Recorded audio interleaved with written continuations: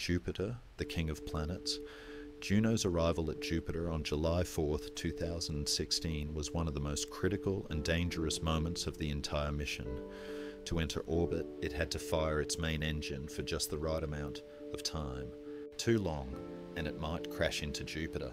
Too short, and it could fly past forever lost in interplanetary space. Thankfully, the maneuver succeeded and Juno was captured into a polar orbit around Jupiter. Unlike an equatorial orbit which circles around the planet's middle, a polar orbit takes Juno from pole to pole. This path allows it to pass over Jupiter's entire surface while avoiding some, but not all, of the planet's most dangerous radiation zones. At first, Juno completed long 53-day orbits, gradually adjusting until it reached a tighter 14-day cycle. At its closest approach, the spacecraft came within just 4,300 kilometers of Jupiter's cloud tops.